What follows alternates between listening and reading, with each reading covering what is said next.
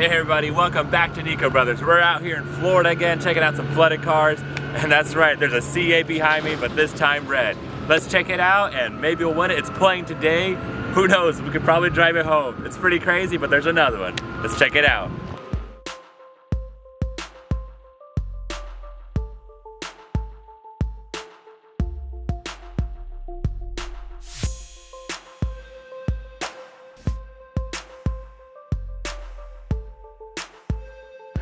This thing is a 2022 LT3, so also top of the line.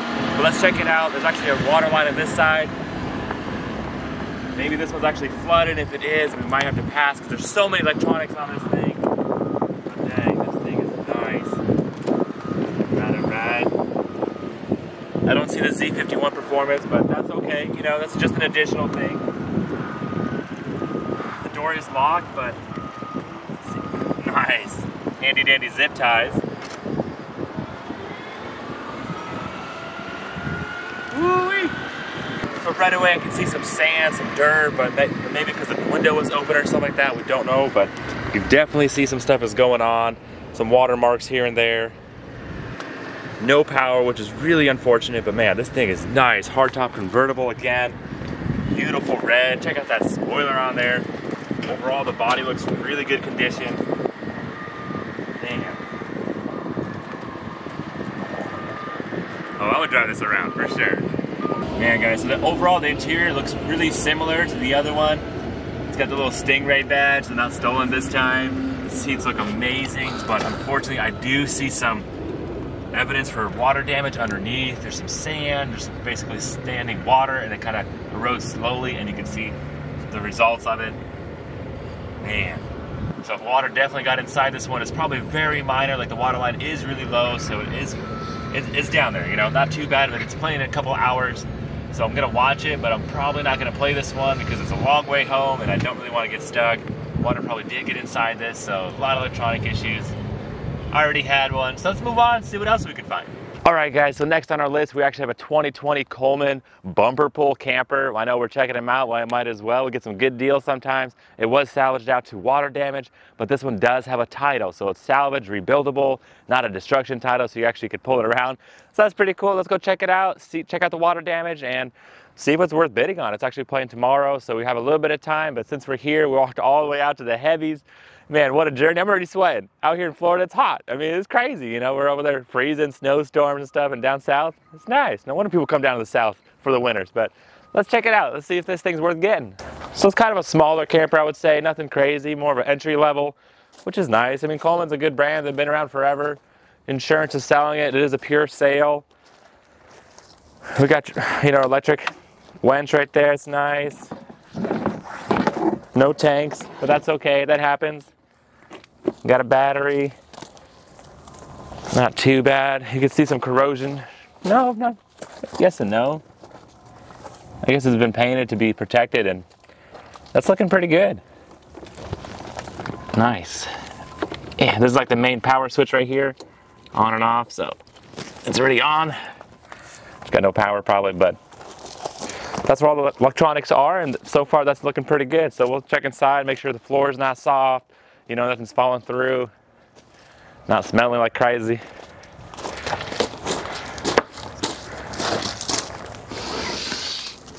That's not bad. So what we're looking for is for the wood to be swelling up or anything like that. If it's already expanding, you know, like completely coming apart, that's pretty bad. Usually it gets dirty here, you know, it's not too bad, I would say. I don't see any water damage. No mold, no, you know, evident damage right away. Unit has been winterized. Okay, it's opening, that's good. So let's go ahead and go inside and check it out, and then we'll probably go around, make sure no more body damage or anything like that. Not bad, more of a new camper smell, which is nice. I see a little bit of sand and dirt here, but that's normal, very typical. Man, these campers are so close to each other. I don't even know if we're gonna be able to get this ladder down. Yeah. Hey, there's a will, there's a way. We'll get in there. Just to figure this out. And we're inside, just like that. Like I said, it's still smelling pretty fresh in here. I like the design already of it. I mean, you got your kitchen, still nice, good countertop space. So You can, you know, make whatever you want. And right here, a big old U-net, dinette kind of thing with the kiddos. I'm pretty sure this converts to a bed. This whole thing will slide out. Very modern, very clean, big old table, followed by some closet space, bathroom, and a bunk bed. So that's really cool. Very nice design. Perfect for the kiddos. Feels great. Wow. Even has a clean fridge. You guys, it's so nice. It's a good smelling fridge. Worth that much more bidding on. Wow. Very clean, very well taken care of. Nice. Let's see if I can find the electric panel though, the fuse box, and see if there's any corrosion going on there. Yep, it's over here. Wow, pretty big camper. Okay. All right, guys, so here's the fuse box down here. I'm gonna check it out. Wow, it looks really clean. No corrosion, none of the fuses look bad. I don't see any water damage on there, because if that goes bad, then you know you have a lot of issues. You gotta rewire everything, and that's a big deal. So it's really nice. I would say it's fairly clean. Maybe a little bit of water, you know, got to the tires or something like that, but so far no signs of crazy water damage. No, it's really nice. And moving right along to the master bedroom, check this place out. Everything you need. You got your closet, some mirrors, your beds, some trunk space under there as well. Oh yeah, it's a great little camper. I would say it's nice, compact, you know, not too crazy to move around and stuff, but very clean, very fresh. And definitely a winner. We'll keep it in mind and hopefully pick it up for a good price. Who knows? We'll see how it goes. We'll definitely watch it and let you know if we get it or not. Let's keep going. Check out the outside. Make sure there's no crazy damage. Something we missed. You know, like this side's good and there's like the other side just missing completely. you gotta walk around. Yeah, so let's finish that first. Moving right along. Awning looks like it's in good shape. No crazy damage here. Is this a storage compartment? No, it's actually a outdoor kitchen. So you got a grill. Legit. Look at that. A little mini fridge out here, some compartments, electrical outlet. Very nice. You got everything you need. Even got electric leveling jack system. Pretty fancy. We just don't want something like this on the other side. That's about it. So far it's a win, but we got to do our diligence and scope around. Looks like you got a place for a backup camera, wired in, outdoor shower. These bumpers are nice.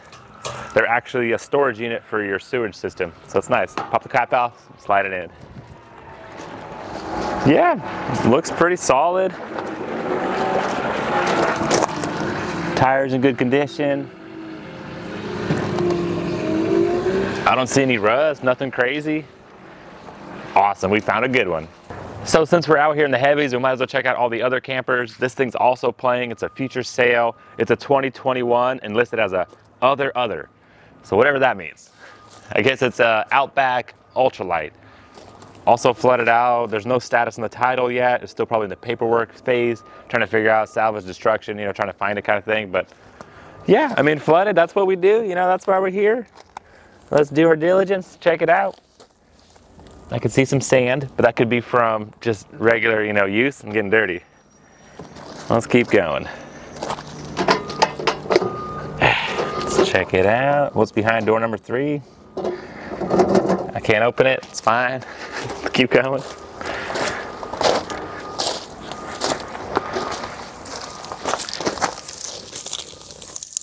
Yeah, I can see some rust. Definitely a lot of sand, water kind of thing. I mean, it's hard to say. Could have been going through a lot of dirt and stuff, so that pipe's kind of rusty, but I mean, the salt air itself will make it rusty, so it's hard to say if that's crazy water damage or not. Overall, nothing too bad. I like the design though, it's pretty slick. Check out these taillights. Oh yeah, you gotta be different, you know? Spare tires, always nice. Got a good awning. Also electric leveling system, pretty sweet. These rims are like very standard for all campers. It's like the same kind of rim style, but whatever. It's a little dirty, but this will wash out, definitely buff out. Water line, okay, there we go. So that's the water line right there. expected water line.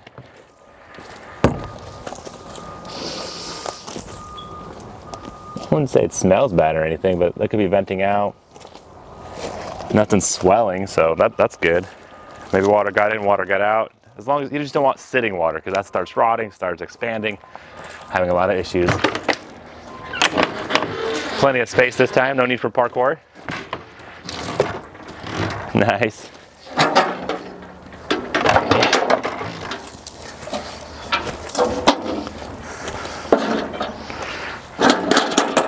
Safe, that's sturdy. Overall good smell, yeah.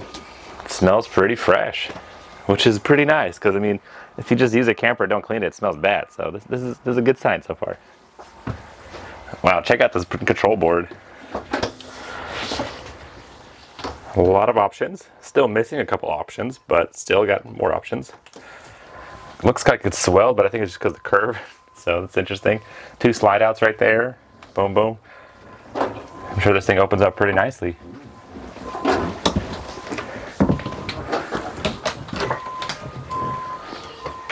Pretty cool, pretty cool. Floor feels pretty solid. Looking around, we got some keys. Big old TV right there, couches. Very nice. Pretty cool camper, guys. It's actually a fun experience to go around and see all the different layouts and designs. I mean, it's interesting how the island's like right here in the middle. You can't get past it. It's like, where does it go? But honestly, I think it just stays there and the sides open up. So both left and right will just open up and then you can walk past it, no problem. But currently, we can't. I see some trim work that needs to be done, you know, little things here and there, but you get shaken up, things fall apart. Campers are just built that way, unfortunately. But it looks good. Let's check out the master bedroom. Again, smells really nice in here. Nothing crazy. It's got an upgraded mattress. Ooh, that's like firm but soft. Very nice. That's the first update people usually do for their campers is upgrade their mattress. Because the original ones are usually pretty bad. But yeah, I would say it's a win as well. Definitely worth the risk. Depending if somebody else wants it more than us, we'll keep an eye on it and hopefully we'll get it. Dang guys, so check out this Transit right here. For some reason, the style like this, they're so expensive. Either if it's a Mercedes or a Transit, they're just top dollar. This thing's worth $164,000. So it is a future sale, but they actually salvaged it out to minor dents and scratches and water flood damage. So primary scratches, secondary water flood. But whatever, let's check it out. I mean, why not? We're here. Platinum number 3, because Platinum number 2 just ain't good enough. So it's basically a Ford Transit cutaway van and they built a camper around it. Very clean inside. Looks brand new. Ooh, but this one's a diesel. So sometimes Ford has the EcoBoost, regular V6, and then the Ford Transits also have the diesel version, which are notoriously go bad. I had a couple and nothing but issues, so I'm just gonna pass. You know, just I didn't want to deal with it, honestly. It's not a run and drive, and it's probably for that reason. There's plenty of fish in the sea. We'll find something else. All right, guys, so we're coming to the end of the line. Literally, there's the fence, and we reached it. This is the corner of the Copart yard, but check out this 2015 luxury lifestyle fifth wheel camper. Estimated value $70,000. I mean, some of these campers get ridiculous pricing, but unfortunately, it's already sold. I scanned the number. I was able to go to Auto A-Stat and find out the final bid. I'm just curious, you know, sold, all right, that's cool. Somebody got a good deal, and I think they did. Final bid, $4,950. Dang, that's pretty crazy. I mean, I don't know, it's probably bad inside. Who knows what's in the inside, but I think that's still a really good deal. $5 grand, you got yourself a crazy lifestyle camper. Wow, pretty cool, but let's keep going. All right, guys, so there it is. Current bid is $35,000 for that 2022 Stingray that we checked out. It's playing in an hour. But man, there's still so many cool things here. Look, there's another Stingray. Ooh, 2020, let's go find that. Where's that at? Let's go check that out. It's playing right now as well. Sorry guys, we got some. The seller has revealed the minimum bid. A sublot. Oh, man, we're not, see, there's, like I said, so many yards here. So it's actually in a different yard. We're about an hour away from it. But, dang, that's beautiful. Well, it looks kind of bad though. Yeah, probably flooded. really high water line. Not this time, guys, but definitely some cool cars. Don't want to accidentally bid on something. We got ourselves a 2013 Ferrari. Let's see where that's at. I mean, if it's in this yard, then let's check it out. Drive some fun home. Dang. This is a hot lot. It's here, so we should be able to find it. Let's go see if we can find it before it plays. We still have 40 minutes. Let's hunt it down. All right, guys, we're out here looking for that Ferrari, but honestly, I was looking at the details on it. It has a destruction title, so it's like, whatever, you know, we're not gonna be able to register it, so we'll move on in life. But hey, check this out. Pretty sweet. I'm gonna check out the lot number 2. I don't know about it. It just caught my eye. Maserati. Definitely be nice. Very low water line. I mean, this thing should be really clean. Run and drive. Yeah, let's check it out. Clear coat's kind of peeling already. So sad, so sad. You think these things would be top of line, but hey, you know, it happens to all of us. Let's check out the lot number. It's a future sale. Certificate of destruction, not repairable. That is unfortunate. Also, certificate of destruction, even though super low water line. Oh well, it's got power and everything, run and drive. Dang, see if the seats move. That's crazy.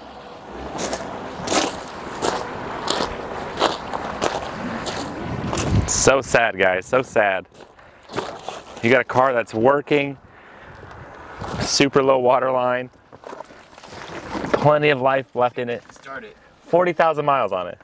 It's nothing. I don't know how this key works. You gotta untape it. Yeah, I gotta untape it. Yeah.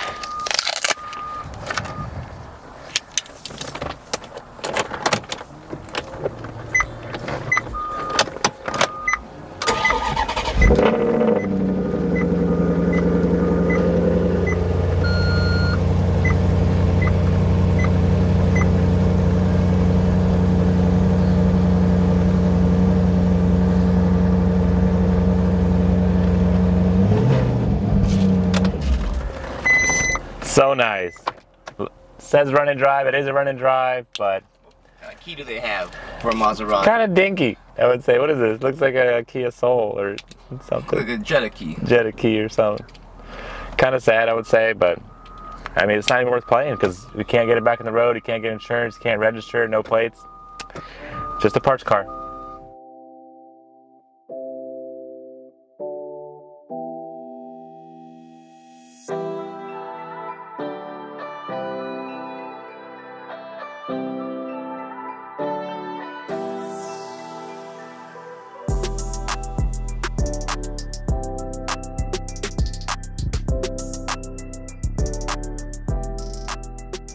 Wow, guys, that's pretty crazy how much the C8 went for, but hey, we found some good ones, we found some bad ones. You know, it is what it is, that's part of the game. We're out there, we're hunting, but thanks for watching, guys. Make sure you stay tuned. We are gonna pick something up. We're out here in Florida. We don't wanna leave empty-handed, so hopefully we'll bring home something awesome. Leave some comments down below. We'll catch you next time.